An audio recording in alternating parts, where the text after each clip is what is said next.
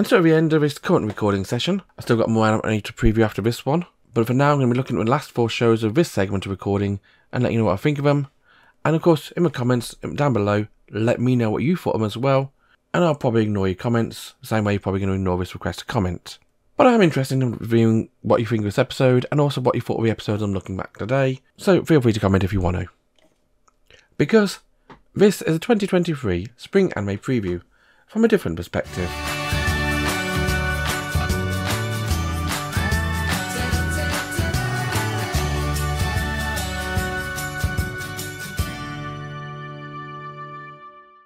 First up today, we got a continuation of one of the best anime to air last year. We got Birdie Wing Golf Girl Story Season 2, an anime which I've described to many as basically sake, but with golf. See, Birdie Wing follows the story of Eva and her golfing friend Aoi. Although in the first season they aren't really golfing friends, they are golfing rivals split by distance. How end up coming together, and as Evangeline ends up living in the same school as Aoi and becoming effectively golfing partners. And at the end of the first season, we leave off with a tournament arc starting. And this one literally just carries on that tournament arc, as Evangeline and Aoi are now in the semi-finals, trying to find their way into the finals to fight the super powerful golfing school. Now, everything I liked about the first season is back.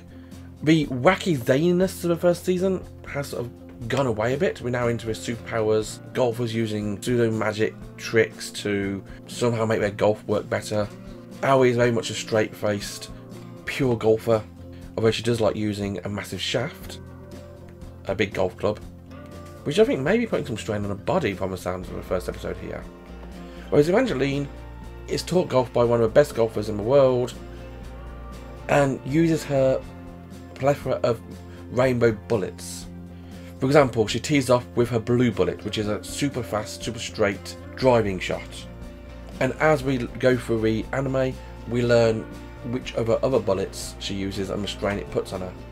For example, we get to see her 6th bullet in this one, the orange bullet, which apparently another character also uses a very similar technique, which they call in the zone, which basically lets them trace the path of the golf ball and control where it's going minutely, which is perfect for pitching shots, but is a shot which Evangeline does not like using for some reason.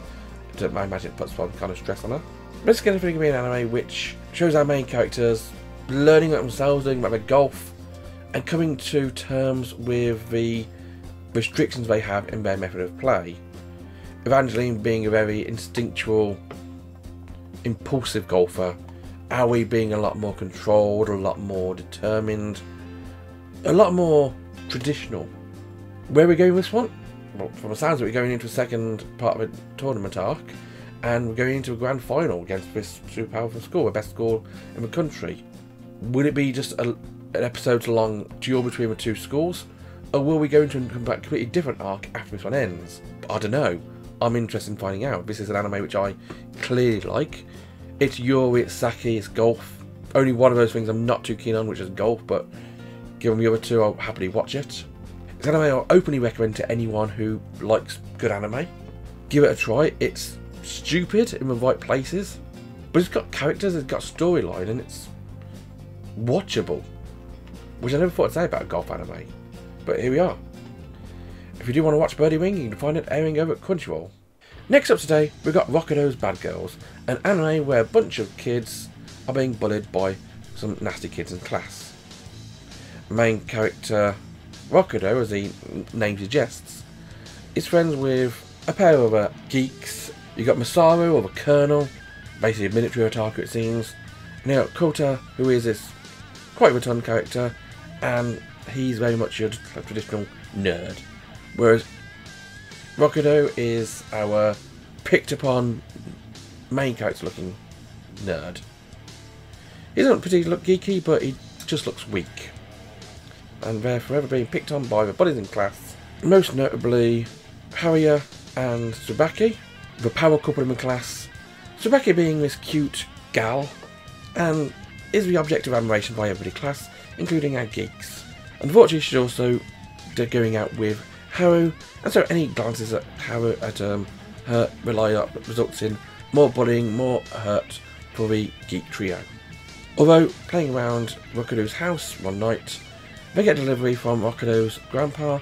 It's a random ninja scroll, which bestows on it the power of Rokudo of unknown magics.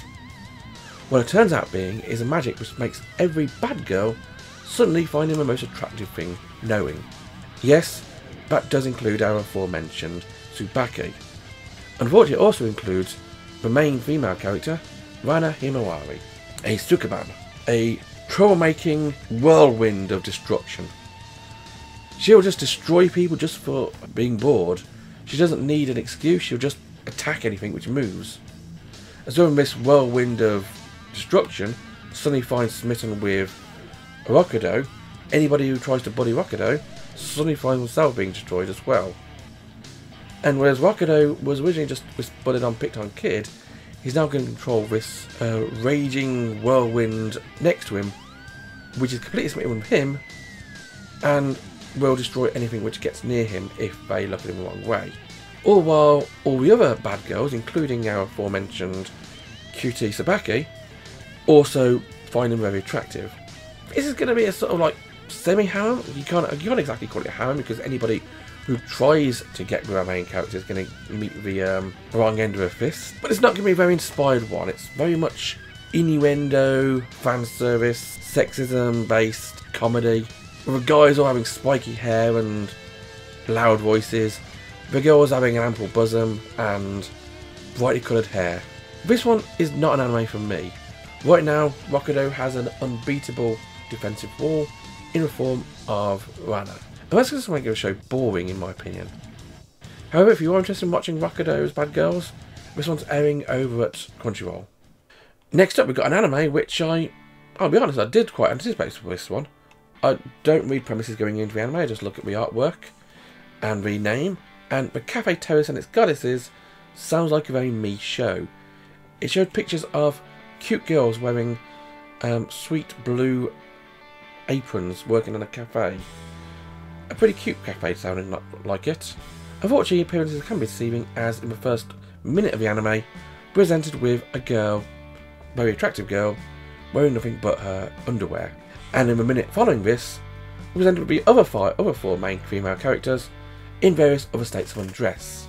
This is an anime which reminds me a lot of other similar shows of this nature, where a normal male lead ends up having to cohabit with it's always five other female characters who all originally hate him and end up attacking him, and throughout the entire premise of his show, just they end up loving, and they basically try and lust after him for every second of the day.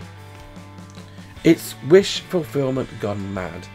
It has similar traits going back as far as Love Hina, crying out loud. I mean, if you heard what I just said and you thought Love Hina, you wouldn't be far wrong, although this one thankfully isn't quite as violent as Love Hina, but fan service is up a notch higher as well.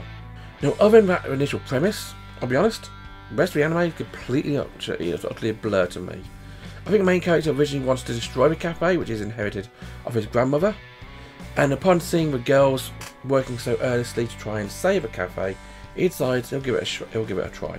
Unfortunately, this will result in him living with these high-hormoned young ladies. Unfortunately, this will involve him living with these 5 highly sexual ladies. But I'm sure, after a few episodes, he won't mind as much as they're trying to basically jump in his bed every 5 seconds.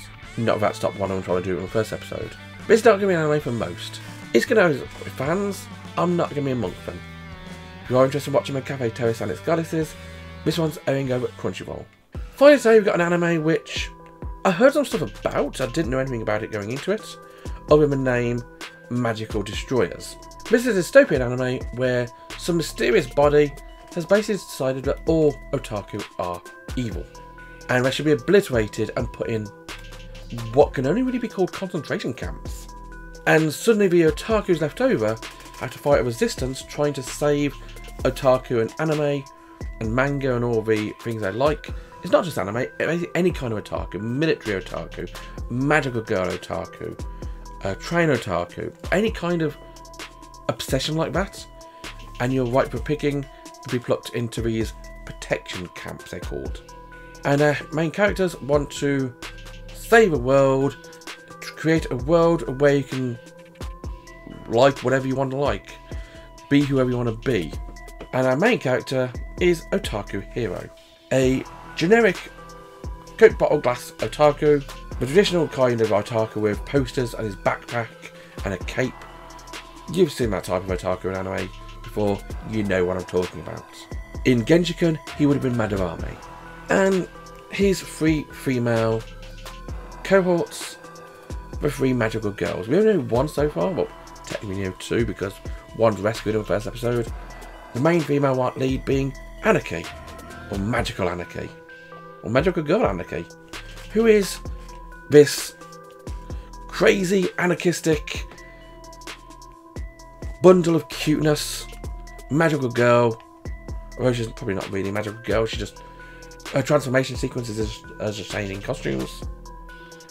And they're fighting off this army of robotic people with small ball heads with uwu faces on them.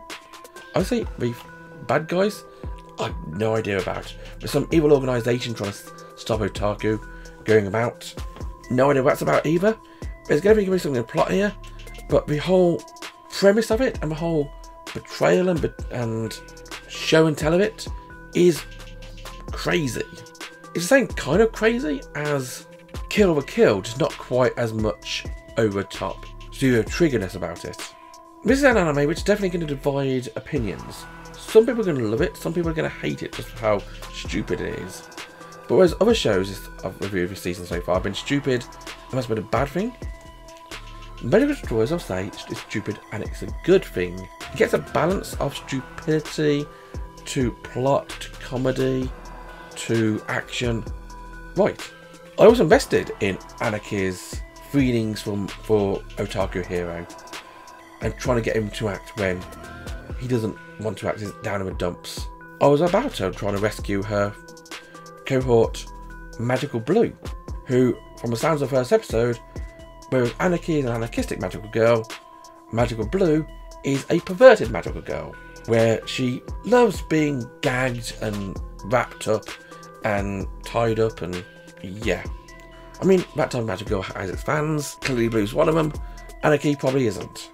Anarchy is more about wearing spiked collars, rock and roll outfits, heavily goth chick vibes, but goth chick wearing red, which is a very cool aesthetic. I'm going to be watching more Magical Destroyers, and I probably would recommend giving it a shot yourself as well. It's silly, but in a good way. It's airing over at Crunchyroll. And today we had Birdie Wing Golf Girl Story Season 2, Rokudo's Bad Girls, the Café Terrace and its Goddesses, and Magical Destroyers. Let me know what you thought in the comments. Remember to like, comment, subscribe. Be sure to join me on Twitch as I stream every day I'm streaming fit. Until next time, bye bye.